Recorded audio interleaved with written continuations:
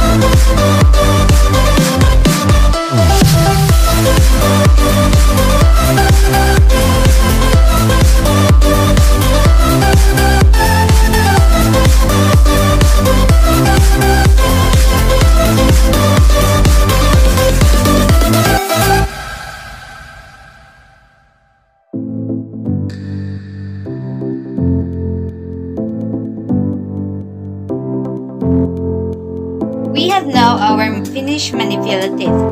Now, I will going to show you how this manipulative helps students in the primary grades, and I'll show you some examples on how this manipulative will work. So first, we have the 3 plus 4.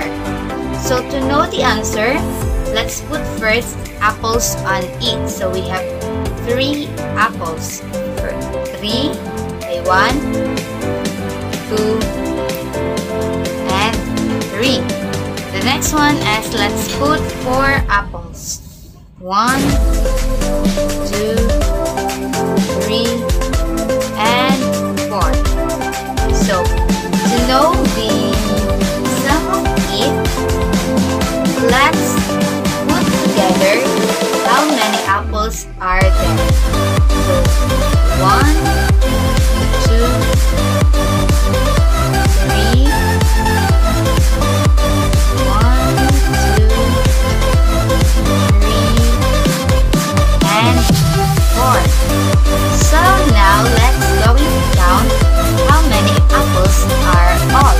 So we have 1, 2, 3, 4, 5, 6, 7 apples are there. So the answer for the 3 plus 4 is equal to 7. Right. So let's have another example. We have 5 plus 5. So let's put apples. 1,